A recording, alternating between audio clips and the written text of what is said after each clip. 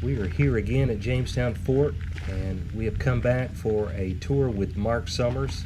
He is one of the tour guides here at Jamestown Fort, and he did an absolutely fabulous job on the first tour that we did with him. So when we found out he had another one, we came back. This will be his part 2, which is early African history here at Jamestown Fort. We'll go see that now. We'll go ahead and begin here, and then we'll begin walking to those benches, and we'll stay kind of in the shade in Newtown. So this is the only tour that goes that direction. And we're going to talk about Jamestown Chapter 2 here on the First Africans tour. So as I said earlier, every tour I write, I like to do, I do personally. And I'm always changing my research, changing my mind based on new and better information. But the whole point of this tour originally was it was commissioned in 2017 by the park to correspond with an active archaeological dig that lasted for 3 years. So we are a private archaeological group that worked on private land over there. Did have a 3-year contract to work on National Park Service land, looking for the William Pierce house, but our interest was in Angela. So Angela was an enslaved woman from Africa, one of the first documented Africans in Virginia from 1619. Now, of the 32 original Africans that first arrived at what is now Hampton, Virginia, 9 of the 32 lived at Jamestown, here, the capital. 8 of the 9 Africans actually would have been working at Governor Yardley's plantation or house, which is where you park your cars today.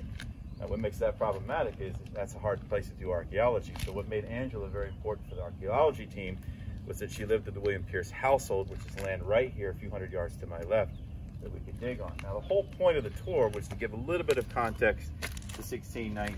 But the problem with anniversaries is anniversaries come and go. People make promises at anniversaries, and then the anniversary's over, and people tend to go right back to what they were doing before the anniversary. 1619, unfortunately, was no different. And I think when I started doing this tour and started doing it to other groups and organizations, the tour grew because I think often what's missed in our discourse is that we talk about 1619 to 2019, but I want to talk about the development of race and slavery in what I call Chapter 2 or Chapter 3 of Jamestown. So we spend a whole lot of time in the 1630s, 40s, and 50s. This is the only tour that does so.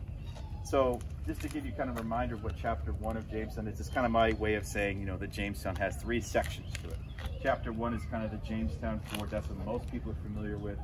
John Smith, Pocahontas. But you have to remember that when the English people got here in 1607 and encountered the Powhatan that were already here, remember that the purpose of Jamestown in 1607 was to be a business.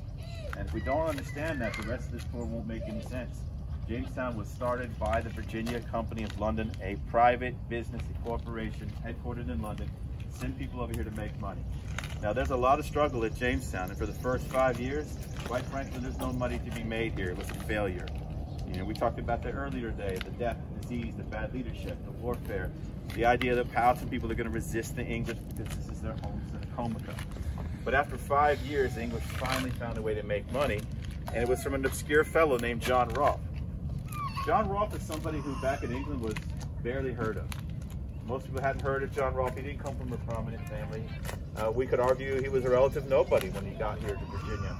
He actually in 1609 was on a ship called the Sea Venture. That ship crash landed in Bermuda in 1609. It inspired the play The Tempest. And those English people marooned in Bermuda for 8 months, eventually got here to Jamestown in 1610 and missed the complete starving time. So it was actually a good thing that they crash landed in Bermuda. And John Rolfe was one of them. So what does this matter? Well, John Rolfe was in Bermuda, and Bermuda is a place where you can find Spanish tobacco. Now, I want you to keep in mind that English people were already addicted to Spanish tobacco since about 1580. Since about 1580, addicted to Spanish tobacco. See, there's already tobacco that grew in Virginia. It's called rustica, Nicotiana rustica. It's very strong. Powhatan smoked it. English didn't like it, thought it was bitter, wasn't what they wanted. They themselves had been addicted to a Spanish strain tobacco since 1580. Now you can read in English writings, people like King James and others who are talking about how bad tobacco is for society, and all these people are smoking, and some kings and queens in Europe are saying it should be illegal, and others are saying it should be legal. And they're making arguments eerily familiar today. You have one side of the coin saying this product is bad for society, it's dangerous. You have another half saying, well, people are going to do it anyway, let's tax it and control it. But let us consider that tobacco is in fact a drug business, that nicotine is addictive, and it is controversial, and it was so 400 years ago, and now the English are going to start shipping it from here back to England. And I want you to keep in mind that in 1618, King James, who all this is named for, actually wrote a pamphlet saying tobacco is bad for your health. Said it was bad for society. Didn't have the science to back it up, but he kind of knew. He equated coughing with, smoking pipes. And the point is, King James said tobacco is bad for your health, but I want you to know he never did anything to stop the growth and transport and sale of tobacco from here to England. You know why? Because the charter said he got 20% of all the money made at Jamestown. Something happens when you get 20% of the profit of something. Your moral objections to it tend to go away. Now, what's going on here? We know that John Rolfe first starts to ship tobacco from Jamestown to England in 1612. From 1612 to 2009, tobacco is Virginia's #1 cash crop. Today it's soybeans. But that's almost 400 years. 2009. Now, Spanish tobacco. English people are addicted to a drug sold by their #1 enemy, right? John Rolfe gets Spanish tobacco. Why is that a big deal? Because he can cut the Spanish out of that business. Now, some people argue traditionally that John Rolfe got those Spanish tobacco seeds because some Spanish captain gave them to him. That's what I learned growing up. That doesn't make any sense to me because a Spaniard was not supposed to give those seeds to a non-Spaniard upon pain of death. The reason I think Bermuda is important is the one place I can put John Rolfe physically that I know he was, where one can find those Spanish tobacco seeds. And when he finally gets to Jamestown, it seems like the timeline suggests that it's actually in Bermuda he found those seeds. But the point is, in 1614, we document that he shipped 400 pounds of tobacco from here to England. By 1619, it's 25,000 pounds of tobacco. And that's what changes Jamestown from a fort to a bustling port city. That's what explodes the English population from several hundred to several thousand. That's what changes Jamestown in Virginia from a colony that's just a fort to a colony that's 90 miles long. And that is exactly why the Powhatan people are going to feel threatened. And that's why there's going to be a war in 1622, where we ended our last tour. And that's also why there's going to be representative government, ladies and gentlemen, because the whole point is you can't really control this tobacco business if you got 90 miles of people doing their own thing. So they have an elected government, they have laws, they enforce contracts. All this is going on. Now, the reason I'm telling you all this backstory is because the arrival of Africans is actually documented by the same John Rolfe. The man who once married Pocahontas, the guy who introduced tobacco in Virginia, has gone from a nobody to a somebody because in 1619, he is sitting on the governor's personal council. That's quite a remarkable achievement in just 5 years. And the reason I tell you that is, if you were in his position, would you do anything to mess that up? Now John Rolfe is writing a letter in 1620, one you may have heard quoted before. But my job today is to provide a little context to why he said what he said. That letter was actually written in January of 1620, and John Rolfe wrote this letter basically stating what happened in the year 1619 in about 8 or 9 pages. He wrote a letter to his boss. Now, who in the world is his boss? A guy named Sir Edwin Sandys. Now, Sir Edwin Sandys is actually a relatively decent fellow. He is against the king. He is for the rights of Parliament. He has a lot of ideas that sound like the American Revolution 180 years before they became popular. And he is the treasurer and CEO of the Virginia Company, and he hates piracy, and he doesn't want seeing English people engaging in slavery or anything like that. He is a reformed-minded individual, and you have to write a letter to your boss and relate to him things that he's not going to want to hear, ladies and gentlemen. Now, if you've ever had to write a letter like that or an email, where do you bury the bad news? Somewhere in the middle? Somewhere at the end? See, the context of some very famous paragraphs you've heard quoted on the news is that the first, say, 6 pages of the letter is John Rolfe telling you everything's great at Jamestown. Look at all the money we're making off tobacco. Look at how the Virginia General Assembly was a great hit. Look at how George Yarley's doing a great job as governor. Good news, good news, good news, good news, good news, good news, good news. ... Now, 2 paragraphs. One you've heard quoted. I'm going to quote it verbatim, and then we'll explain what it means. Heard this on the news. You may have seen it on Facebook. All right, late August, quote, late August 1619, there appeared off the coast of Old Point Comfort a Dutch man of war. There was nothing on board her but 20 and odd Negroes that the governor and Cape merchant bought for victuals, unquote. What in the world does he mean? Well, he's stating very clearly, and I don't know why there's a controversy today, he's stating very clearly the event of the Africans' arrival is actually in what's called Hampton, Virginia today, 25 miles to our east. That is absolutely the case. That would be where Fort Monroe is today. And they do an excellent interpretation of that event there. We are the capital where the government is meeting. Why on earth is a ship landing at Old Point Comfort? Because you do have to keep in mind, this is where we got in trouble misunderstanding our own laws here. There was a law passed that a ship had to check into Jamestown before it was allowed to do any business anywhere else. I agree. That ship should have landed in Jamestown, but the fact is the ship did not land at Jamestown, because when you're doing something illegal, you don't check in at the capital. You hang around the coast so you can make a quick getaway. Old Point Comfort means Hampton, Virginia. Now he says nothing on board. Now when he's using the Spanish term for black with a capital N, that's a slavery thing. That is using the Spanish language. That is saying something different than what the English would use for people of color in their own country. That's very telling. 20 and odd means 20-somethings. He's saying 20-something Africans. It's very clear what he says. We're bought for victuals. We're traded for food. We're purchased. There's no talk of anyone signing an indenture contract. These people are here against their will. And he's actually saying it's the fault of the Dutch people. Now this one is interesting to me. He says it's a Dutch man of war, a Dutch Navy ship is what he says. Not our fault. The name of the ship is the White Lion, ladies and gentlemen. That ain't Dutch. Ship is actually captained by a guy called John Jope. He's from Cornwall. That's in England. The crew of the ship is English, and the ship was once owned by Sir Francis Drake. That's as English a ship as it gets. Now, ladies and gentlemen, this is the only real complicated part of the story, but the reason it's so complicated is the primary source we've all been quoting and debating in the news was obscured by someone trying not to get in trouble. Therefore, a lot of the information that I'm telling you by John Rolfe was being covered up. You see, if you just look at English records, it's not going to be obvious. You got to look beyond the English records and see what the Spanish are writing about to get into. But the name of the ship was the White Lion, the captain, the crew, they were all English. But here's what's going on here. It is against the charter of the Virginia Company of London to engage in piracy. Absolutely was. It's against the law to engage in piracy. And the point is, if a ship does engage in piracy, well, that can get your king in trouble, your country in trouble, and your business in trouble. So there were pirates operating out of Virginia. Okay, there's pirates operating out of Bermuda. In fact, the guy who's actually bankrolling the pirates, and let's not even call them pirates, call them what they really were 400 years ago, gangsters. They aren't Johnny Depp. These are criminal people of disobeying English law, and every generation of culture has them. Now, the problem is, people who are good gangsters often have political cover. And the political cover of a gangster piracy operation between Bermuda, the Bahamas, and Jamestown is being run by a guy called Sir Robert Rich. Robert Rich knows the king. Robert Rich is a lord. He's one of the most powerful people in England, and he's running Bermuda, and he's running piracy ships. Now, here's the point. You don't want to get your ships caught up in piracy, but you want to profit from piracy. There's a common trick everyone knew how to do. You get what's called a letter of marque from a third-party government. See, every good English pirate knew how to do this. See, the Netherlands is fighting for independence against the Spanish. So if you want to rob the Spanish, you go to the Dutch government and say, we'll rob the Spanish in your name. Okay, here's a piece of paper called a letter of marque. You're good to go. It doesn't actually make you Dutch. It's a common trick. So that's the problem with the first paragraph, the one you may have heard before. There's a second paragraph, and this one's more alarming to me. It said there was a second ship that came 3 days later. What was the name of this ship? Treasurer.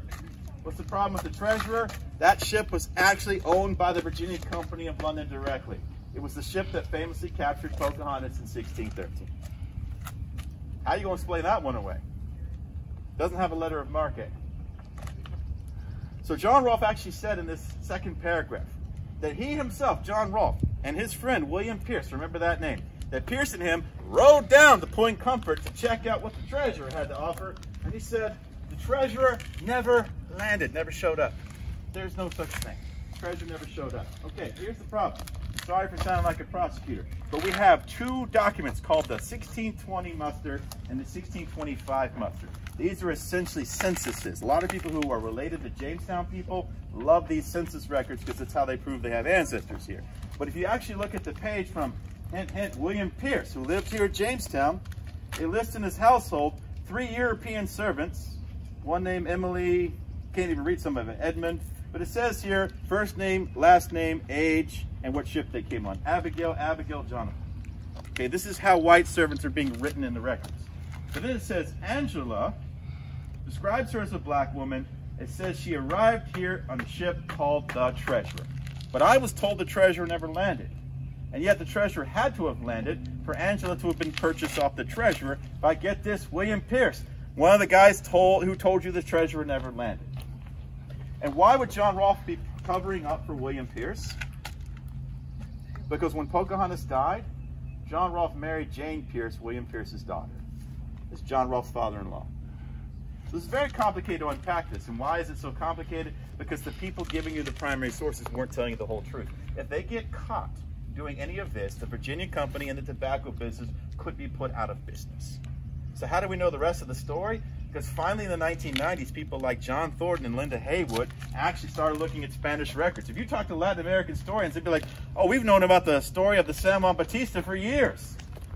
And when you read Spanish, you're going to say there was a Spanish slave ship called San Juan Bautista. It left Luanda, Angola in 1619 with 350 Africans. They took a known Spanish route to sell people first in Jamaica, then they were headed to the Yucatan Peninsula, eventually to Veracruz, Mexico, for one reason: to sell Africans in Veracruz who would literally be sold up the river to work in Spanish silver mines in Zacatecas. But that Spanish captain named Mendez said, when we got to the Yucatan Peninsula, our ship was attacked by 2 English pirate ships. He said, I heard them talking. They were English. Those ships were the White Lion and the Treasure. When you start looking at the battle that took place, the damage the English ships had, the fact that the Spaniards said they took 60 Africans off my San Juan Bautista, and the fact that 30 Africans were sold in Virginia and 30 were sold in Bermuda right after this battle took place, because they're the only 2 places in the English-speaking world in America at the time, it's very easy to draw the circle and realize it's actually the White Lion and the Treasure who attacked that Spanish ship. And if anyone admits this at Jamestown, what happens to Jamestown? Put out of business. So John Rolfe's writing this letter, and John Rolfe has become a somebody, and he used to be a nobody, and if he gets caught doing any of this, what happens to him? Therefore, the primary source was obscured, leading to 30, 40 years of historians fighting until someone figured out, let's look at the Spanish records, and the story became far more clear. And Angela's living right over there, and Angela's here against her will. And that's what people didn't want to admit for years at this part. The 1957 textbook in Virginia, which is quite notorious in our state, said that this was the Dutch people's fault. And if we are going to admit that slavery happened, well, it wasn't that bad. I mean, that's what we were taught for 3 generations in Virginia, and it's not like this museum wouldn't have actually agreed for many, many years. So the point is, when you start down this path, ladies and gentlemen, and you're going to keep on this path, what you're going to find is this is not the only time in our story I'm going to be telling you things that aren't necessarily going to be on the signs. But are we here just to read the signs, or do we want to dig a little deeper today? What really happened in 1619? So, at this point, what I want to do in about 4 stops, and we're going to keep to the shade and the benches, is what's the backstory of race in England? Because the condition of most Afro-British people is to be free, albeit working class. I'm not saying there's an absence of prejudice in England. But if the average African-descended person living in England is a free person, then somebody had to be subverting the law at Jamestown for this to happen. Number 2, we're going to talk about what happens in West Central Africa. Some people refer to the first Africans as Angolans. Technically, that's not correct. They would be from the Dongo Kingdom, which is now in Angola. Dongo people were actually taken in 1619 because of a war, where they were actually outnumbered by 4 countries in 1619. Then we're going to talk about the fact that a lot of people say, well, there can't be slavery, Mark, in 1619 because the English had no laws legalizing the practice. I'm going to argue it's de facto slavery. It's like saying, well, there's no racial segregation in New York in 1950 because they didn't have the same signs they had in Alabama. That's naive. There is a de facto slavery, but I'm going to say there's a reason it takes till 1662 to pass the first laws. The English didn't think they needed them. And I'm going to do something else too.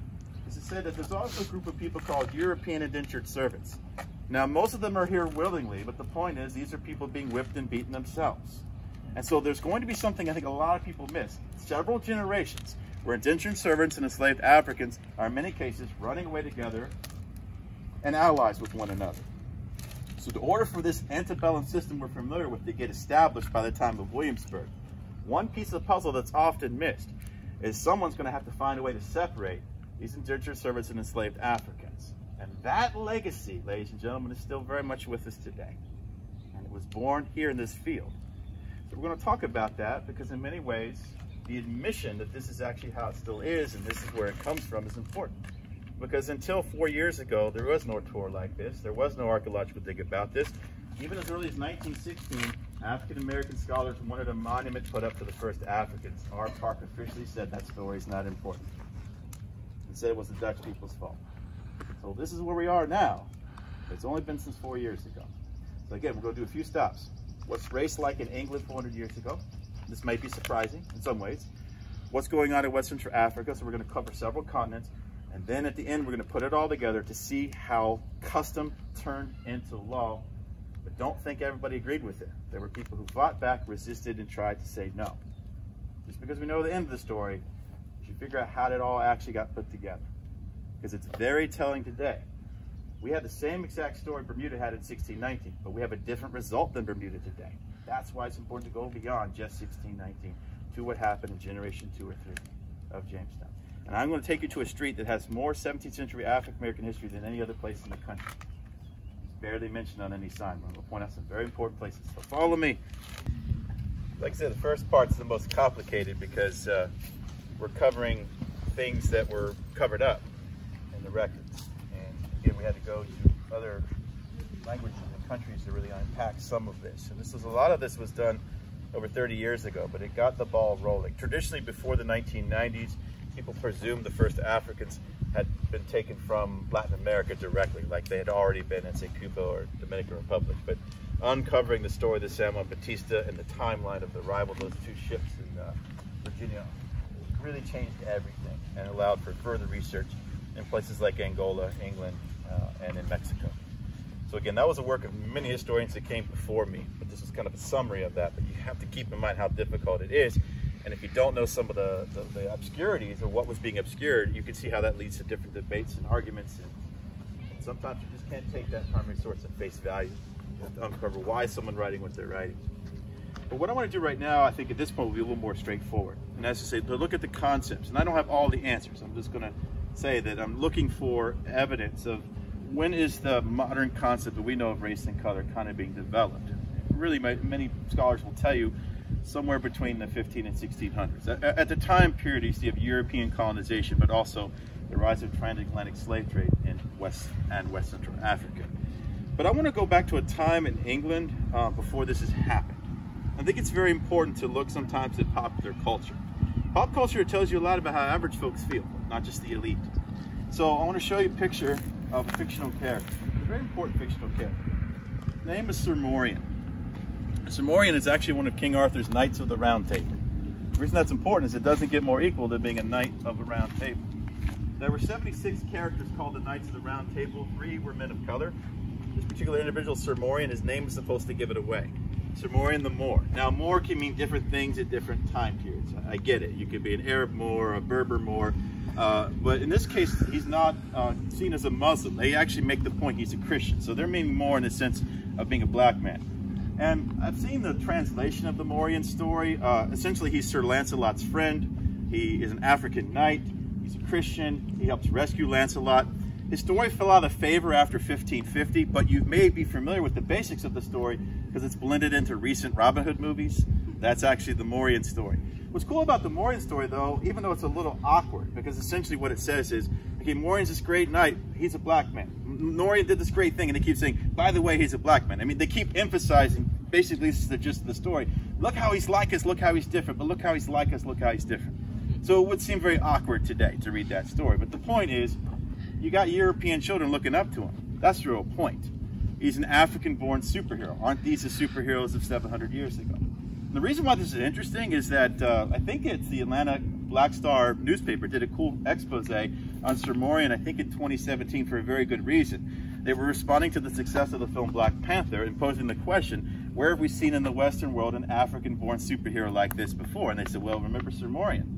And what's kind of neat about Sir Morian is that even though he fell out of favor after 1550, and I'm going to explain later why that is, and he wasn't popular anymore, the most recent King Arthur movie put Sir Morian back. So Sir Morian is now back in the films of King Arthur, or the stories of King Arthur. But there is literally a blanking out of Morian. Okay, this is not the only person this happens to. It's just one snippet. We also see this with church figures. And I want to hold up a picture of a guy known as Saint Maurice.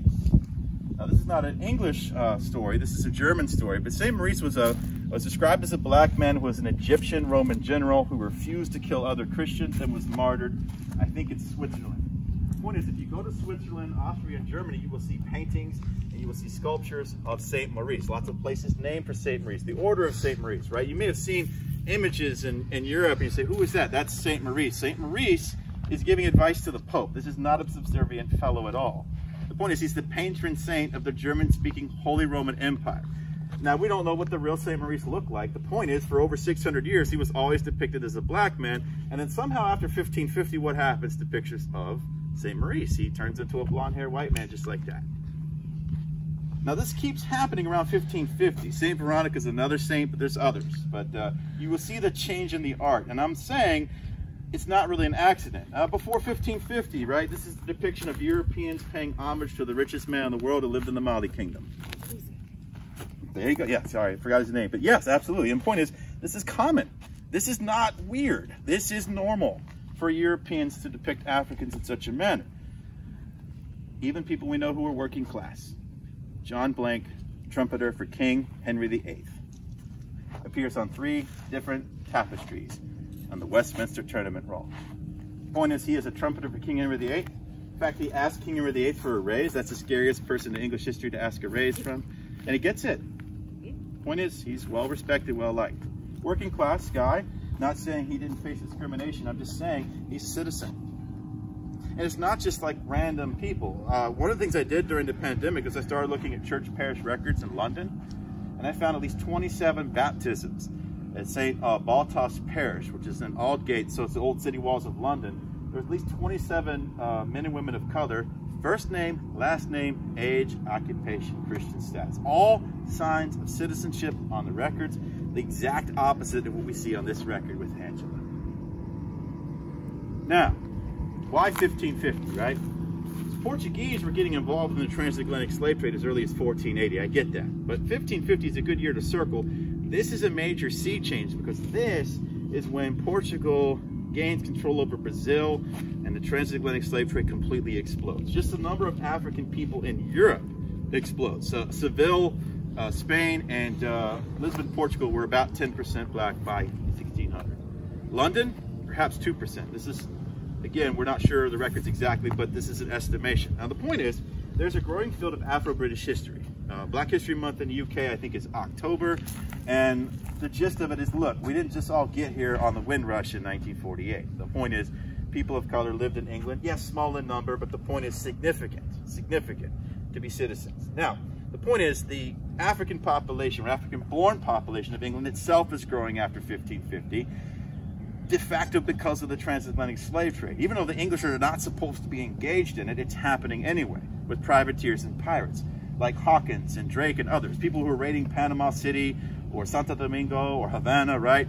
So in some cases, are there black men and women going willingly with the English? Yeah, if they hate the Spanish. But in some cases, like in Panama, people of color are defending the Spanish against the English, and the English are surprised at this. And in other cases, he's taking people. There's a story you may have heard where some of the Africans were just dumped off the beaches of South Carolina, at least 200 men and women. We don't know their fate, but some have argued intermarried within the local Native American population. And I think this is most likely the case. The point is, all this happens way before Jamestown. But how does it change England? To me, it changes England because there is a growing African population of London, particularly on the south bank of the River Thames and the Southwark neighborhood. Now, this to me is very important because you start to notice something. If you want to know what's going on, watch for people complaining.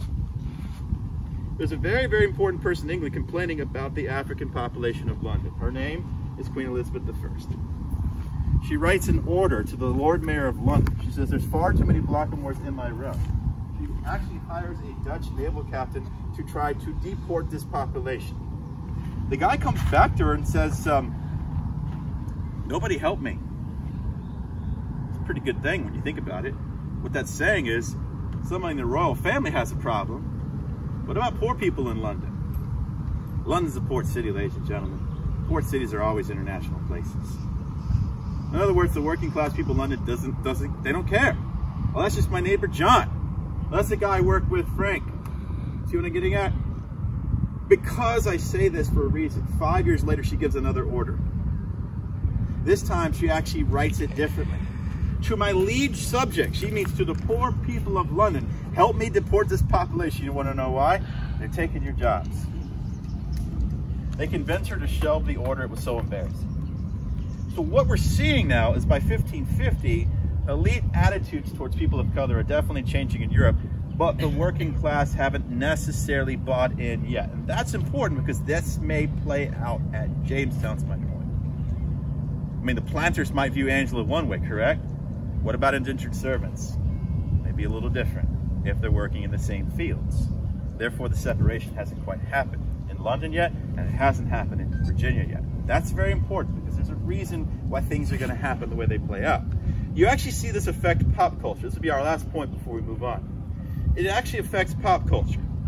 See, if you look for elite pop culture, you're going to see some very racist plays, and they seem to be popping up around the time of Jamestown. And one particular play in 1605 that's rather notorious, because it's actually commissioned by the Queen of England, Queen Anne, who's James's wife, called A Mask of Blackness.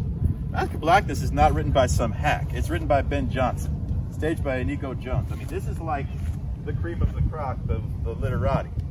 Essentially, the play, you can look it up yourself. It's rather embarrassing, frankly, to talk about. It's a blackface play.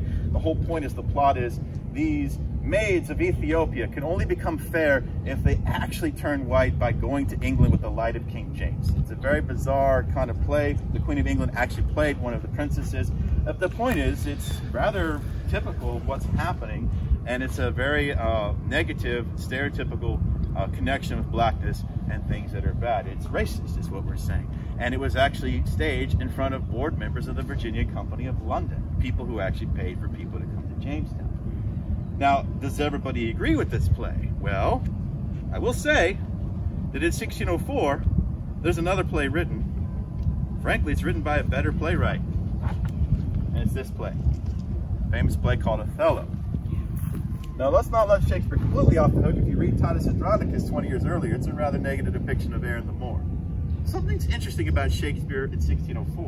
When he writes Othello, the original source material for Othello is an Italian play, and Othello is actually a minor character in that version. But in the English version, he is the protagonist. Othello is a wise man. He's a general. He liberates the Italian people. He's a good man. He's a kind man. Shakespeare makes it clear. Who are the bad guys? Act 1, Scene 1. Go back and read it. Iago and Rodrigo, and they're bad guys because they're racist. It depicts them as negative. And I find this very fascinating because Shakespeare's going back depicting a man of color the way it would have been typical before the 1550s. But the whole point of the play is he's brought down literally by racism. Falls in love with a white woman, they plot against him. Now, if everyone in England is racist, ladies and gentlemen, in 1604, this play makes no sense. But honestly, if no one in England is racist, this play makes no sense. This play only makes sense if they're having some sort of conversation similar to conversations we're still having. In other words, Shakespeare's writing this play, yeah? And where is the Globe Theatre at? Southwark. And what neighborhood is Southwark? The area of London where most of the people of color live, including Josephine, who ran the tavern across the street from Shakespeare's theater. So where did Shakespeare go to get a beer from? Who did he know? Who did he see? Why is his idea more realistic than Ben Jonson's? See, it kind of shows you that not everyone agrees to this. And I think this is important because if we're looking for this where the disease of racial hatred is sort of beginning, not everybody agreed with it. I think that's always important to bring up, that if not everyone agrees with it, that means that we're not sort of fated to always have to have horrible opinions. We need to understand that people did fight back. They didn't necessarily win, but it's worth pointing out that not everyone agreed. And that's true of Jamestown. Now, that's not to say that indentured servants and enslaved Africans are seen as the same, because there's a big fundamental difference between willingly coming here and not willingly coming here. Now, I will admit to you, some indentured servants, if they're children or debtors or prisoners, are being brought here against their will. But for the most part, people are signing these contracts to 5 to 7 years. They're willingly coming here, English servants or European servants. But in practice, ladies and gentlemen, here's the thing. These European servants often were beaten, raped, whipped. We see this because you can look at the legal cases. They're charging their masters with these things. Here at Jamestown, what would this mean? You have a lot of poor people here. This fort is expanding right where we're sitting into a town. This town had lots of docks and warehouses. The crime rate was very high. You should look at the court cases. This is not a safe neighborhood. This is a dangerous neighborhood. This town had 2,000 people in 9 taverns, ladies and gentlemen. This is a wild thing. Very poor people lived here and very rich people lived here. Where did the rich people live? On the other side of Jamestown, where the hill is. There's 2 streets here. This is the poor street, the rich street's right behind it. Middle-class people or small farmers, they live outside of Jamestown. Remind one of Charleston and New Orleans. Juxtaposition of rich and poor, the middle lives somewhere else. Port cities tend to be this way. So Angela, I'm going to show you where she first walked the ground here in Virginia. We'll find out her journey. There's two candidates. There are lots of docks here. Candidate number one would be kind of where we're sitting.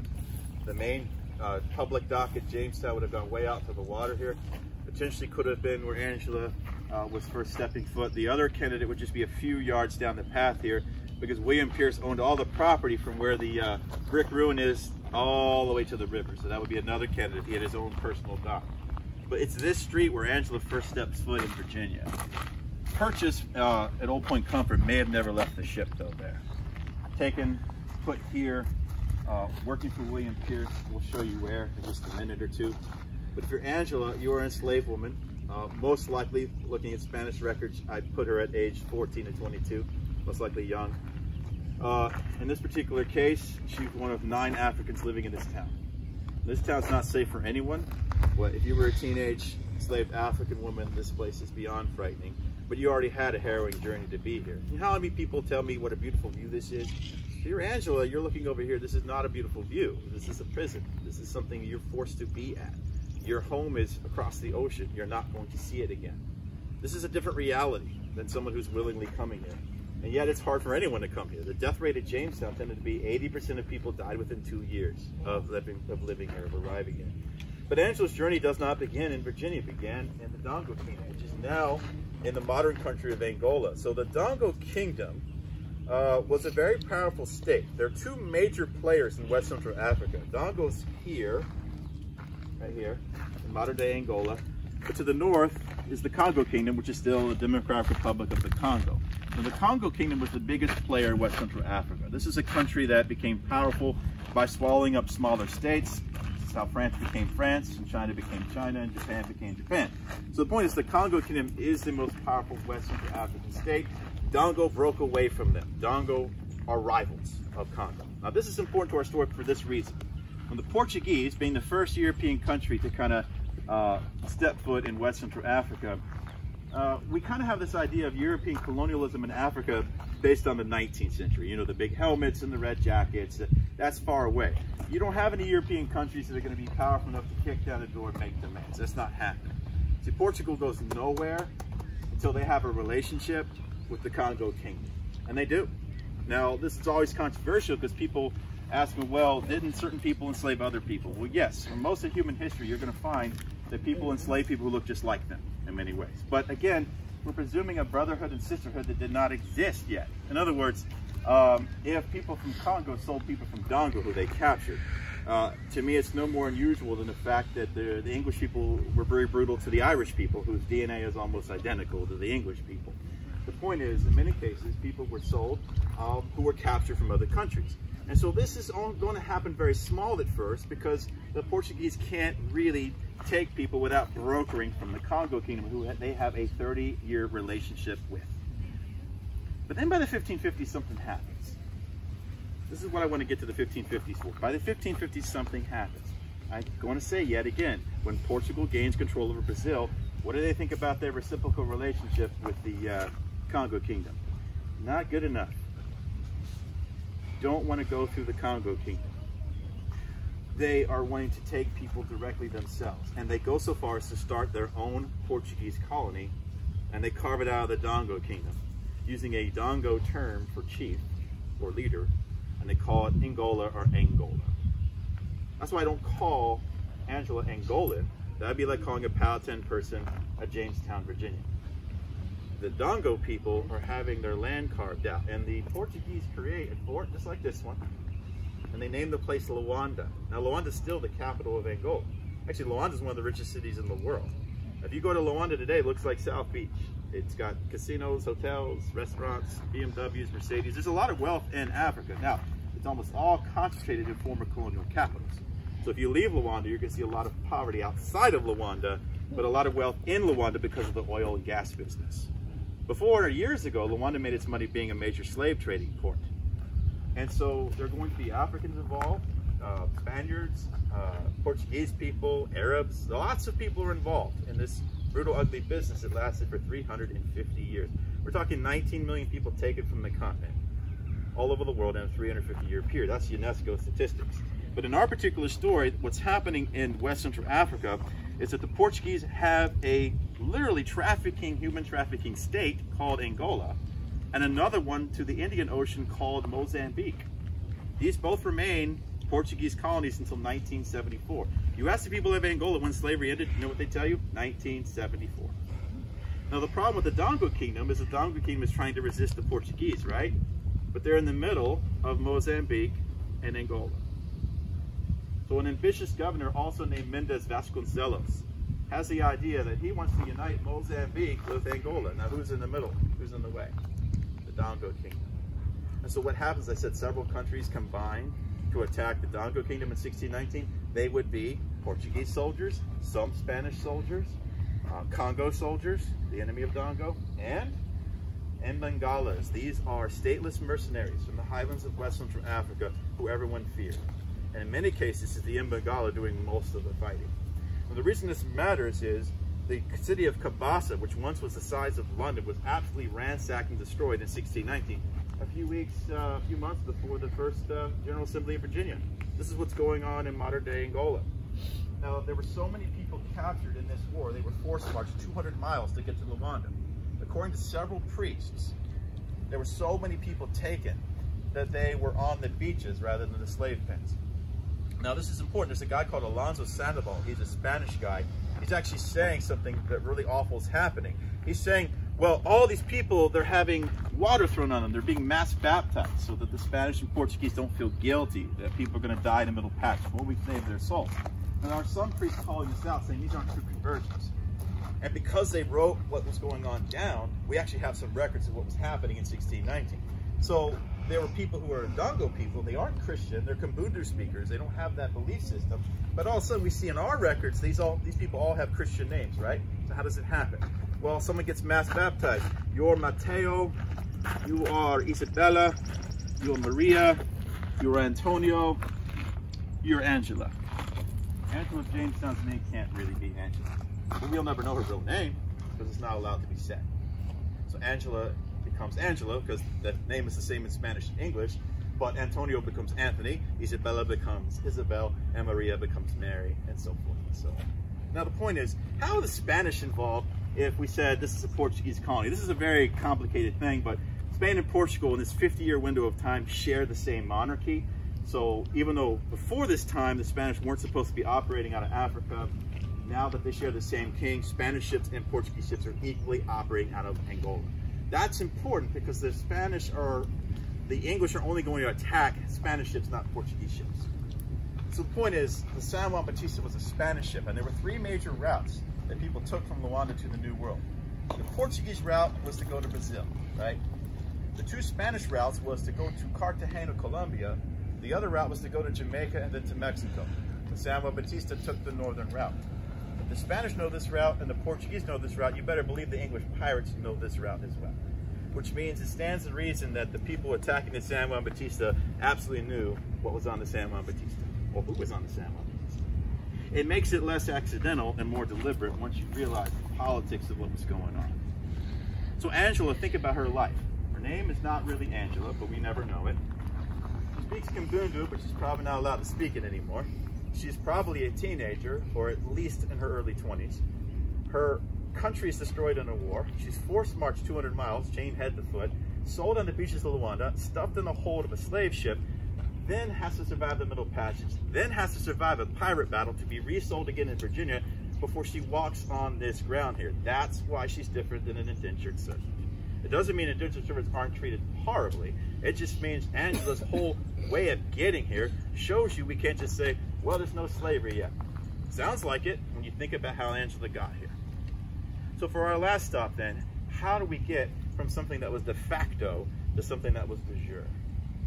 We'll talk about that on a stretch of land that I am certain has more history for Black America in the 17th century than any other part of Virginia, and yet the signs aren't up yet. Let me show you. That's it. Still significant. We'll talk about why we're on this street though. There's a lot within a panorama where you're standing.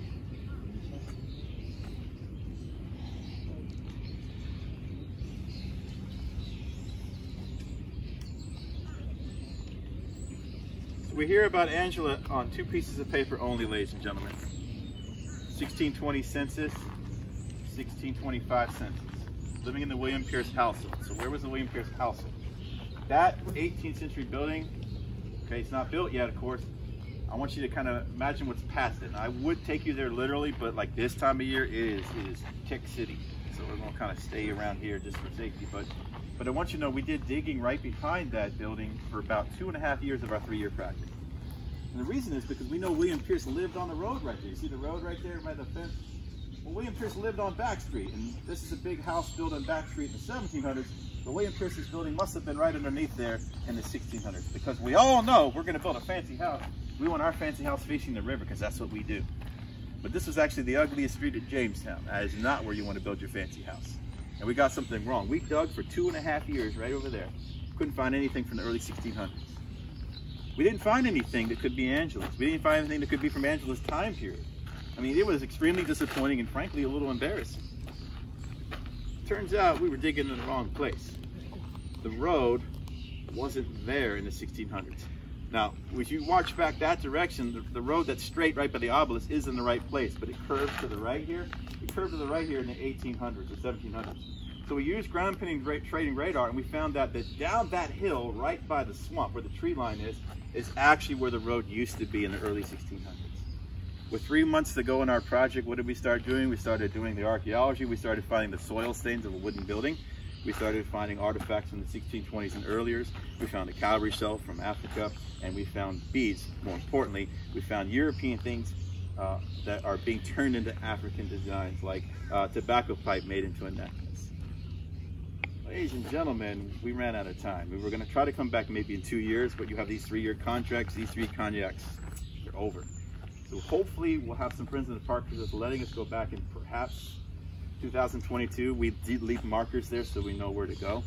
But I think we found where Angela actually lived, because William Pierce owned all the land from the swamp line all the way here to this sign in front of you. So that's one particular candidate if he had his own dock where Angela may have landed, or she may have landed right there where we just were. We're not sure, but it's either one of those 2 places. That means Angela actually worked in the fig garden right there in front of us. She tended cattle right there in front of us. I mean, this is where Angela actually worked and where she lived. But after 1625, we never hear her name again. Silence. Silence. When did she die? How old was she? We found 5 graves out there. We weren't allowed to dig them up, but I have a feeling Angela may be one of them. Now, how we keep the story going if we need to go back and do archaeology? What I want to say that we don't hear about Angela anymore in 1625. Do you know who we hear from again? William Pierce. William Pierce was not a kind man by anybody's estimation.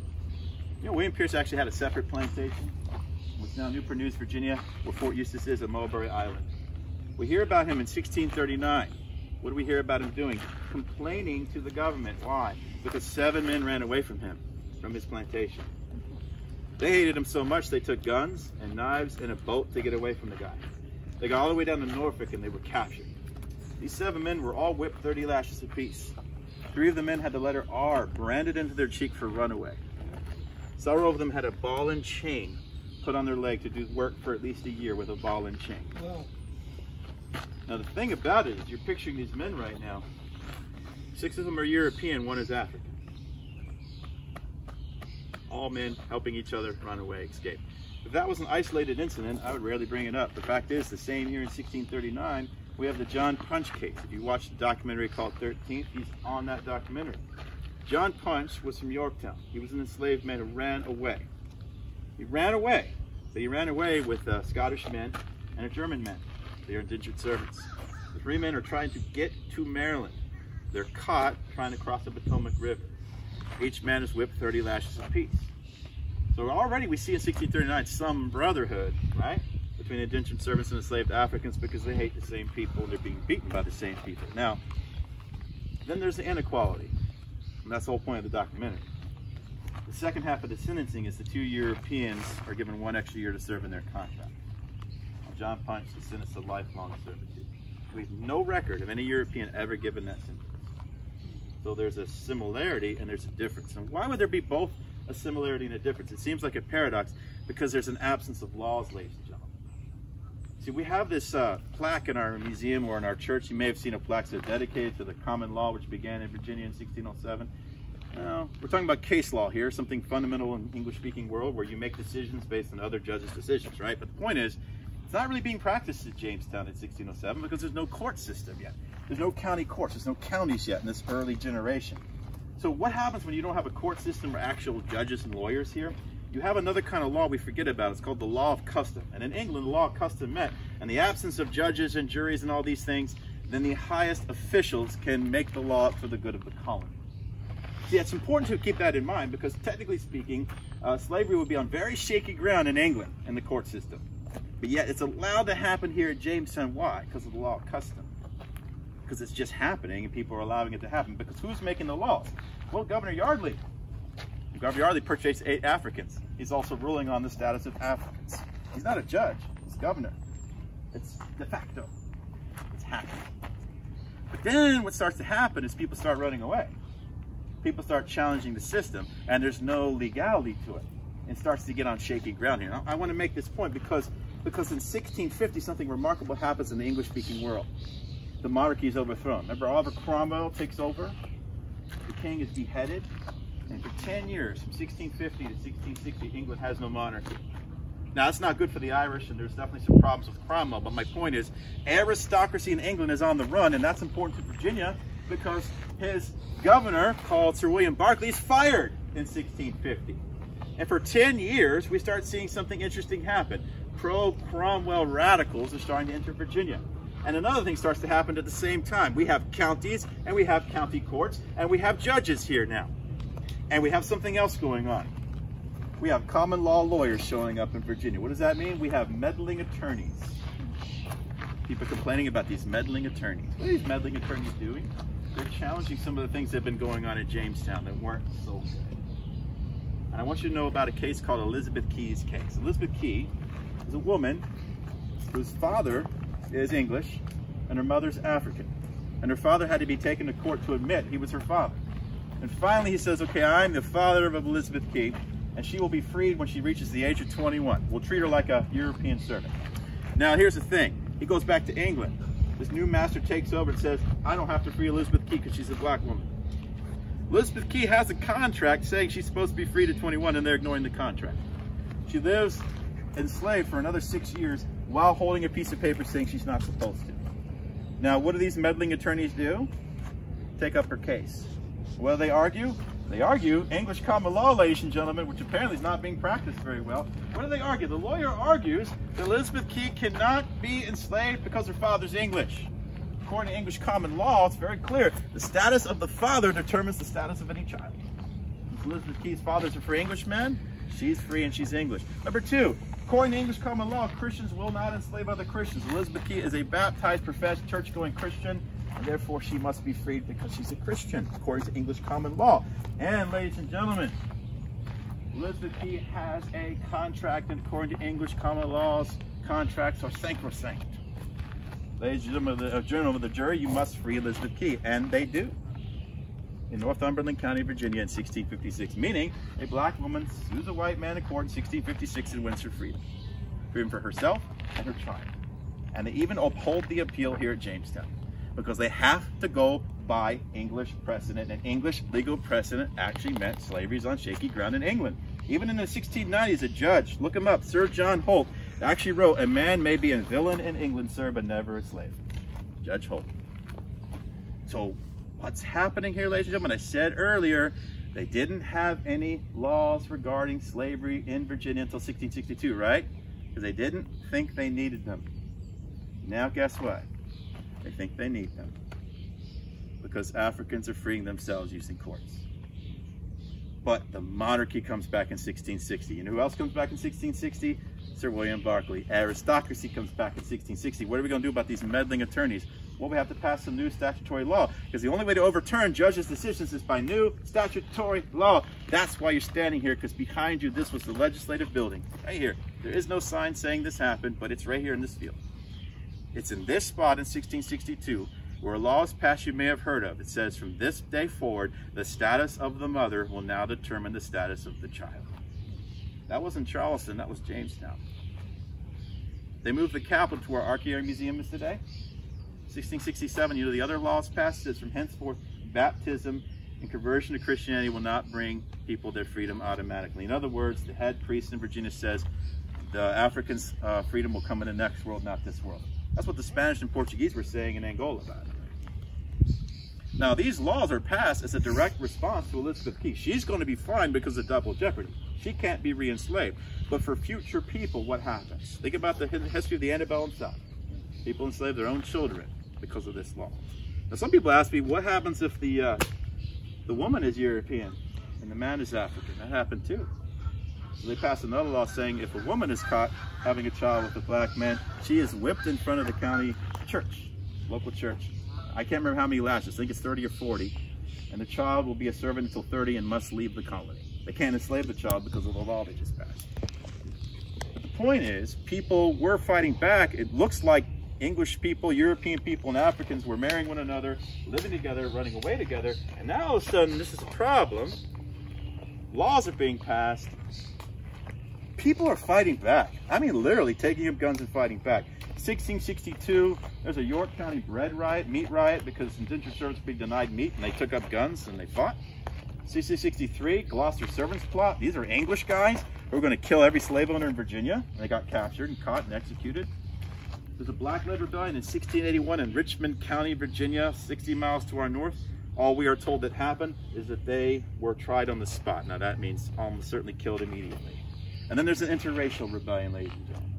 It's called Bacon's Rebellion. Now, Nathaniel Bacon is not exactly a heroic figure.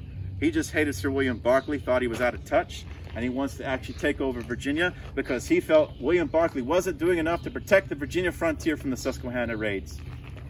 He wanted to lead his own army, essentially to kill off the Native American population, whatever their tribe.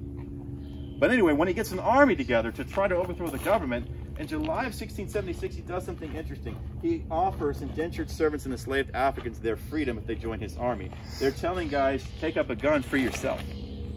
So September 1676, it's an interracial army that burns Jamestown to the ground. You see, the laws are being passed already, but something yet hasn't happened. You still have too many Europeans and Africans on the same side. So what does this legislator start to do now? Pass a series of laws over 20 years I call Jamestown's Jim Crow. 1681, if you're an African and you're enslaved, you must be enslaved for life. No one can even free you if they want to. That law has changed. 1680, the only people denied permission to own firearms or assemble are Africans, because then you can fight back. 1691, racial intermarriage is outlawed between white and black, remains so until 1967. 1692, Africans are told they cannot own dogs, horses, cattle, property, or testify in court. Now, all the markers of being a free English person are things like the right to defend yourself, the right to run away, the right to testify in court, the right to redress grievances, the right to own property. All these things are being denied. It's saying you can't be a citizen, you don't count. And yet in England, judges are ruling on cases saying you can't be enslaved in England. There's still a free community of color in London, but here in Virginia they're saying, no, we're not going to be that kind of English anymore. So when people say, oh, they followed English law, no, they're actually not following English law. They're changing the law because of the tobacco business. And they're doing it directly now. One more point to point out here. The reason why I say you're standing here. Most people of Afro-American heritage in Virginia do not have a lot of Angolan DNA. That would be typical, say, of Brazil, Colombia. In Virginia, Southeast Nigeria, Igbo, Yoruba, and it has to do with this building. 1672, the British created what's called the Royal African Company to directly engage in the slave trade, and the British focused on the Niger River Valley. Their headquarters at Jamestown is this building right here. First law passed, 1662. Angela working there, 1619. The dock she landed on right over here. Royal African Company right here. And when it says George Marrable was a Virginia tradesman, well, it doesn't say what he traded in. All of this is within 100 yards of where we're standing. It doesn't end up on the signs, but it happened. happened. You start uncovering things at Jamestown. You find out what really happened here on these shores, on this land here. It makes a lot of people upset. Doesn't sound like the Jamestown they wanted to hear about. My job is not to give you the Jamestown you want to hear about, but the Jamestown the evidence says. And what I'm saying here is one more law was passed I want to remind you of. And this is important today. Jamestown cedes to Williamsburg in 1699. But I want to mention a law passed at Williamsburg that's the final separation. 1705, a law was passed saying the only way to actually correct an African is the physical force. You have to hit an African. It's illegal in 1705. It's illegal to hit a white servant. And then in 1720, for the first time in history, enslaved Africans outnumber European servants as a labor force. And that number will continue to rise as indentured servitude is phased out. Remember this when you talk about racial separation in Virginia or in the American South. Because I will say, on the one hand, where else in the United States do white and black folks share the most culture in common? With cuisine, how we pray, how we sing. Muddy Waters and Johnny Cash sang the same songs, but you know, the record company says you're this and you're this. We see it so much in our culture, how blended it's always been. And when people take DNA tests and find out, well, how did that happen? Well, it's called the 1600s. There was once a closeness that happened amongst the people at the bottom of Southern society. How does a system of slavery be perpetuated for 200 more years when 3/4 of white Virginians and Southerners never owned a single African-American person? Because somebody had to buy into the system that said, as long as I'm not at the bottom, I'm a part of the system. Who became the overseers?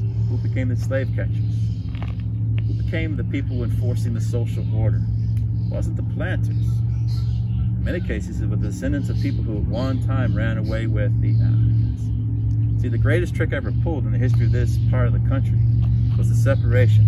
And that separation was necessary to create the system you think of when you go to Williamsburg that lasted all the way to 1865.